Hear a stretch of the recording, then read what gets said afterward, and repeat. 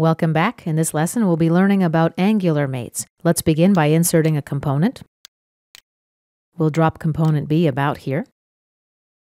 First, let's apply a concentric mate. Activate the Mate tool.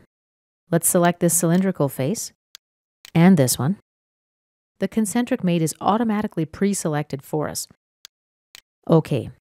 Now let's apply distance mates. Select this face and this face. Distance. And let's enter a value, let's say 15 millimeters. Tab to register and accept. As you see, our part still has some degree of freedom. In the status bar, we see the underdefined message. So let's add another mate. I'm going to select this face and this face. Let's click the angle mate icon.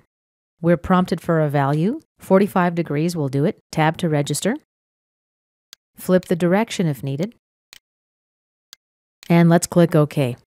Cancel out of the Mate Property Manager. Now our assembly is fully defined. There is no minus sign next to our part, and the part has 0 degrees of freedom.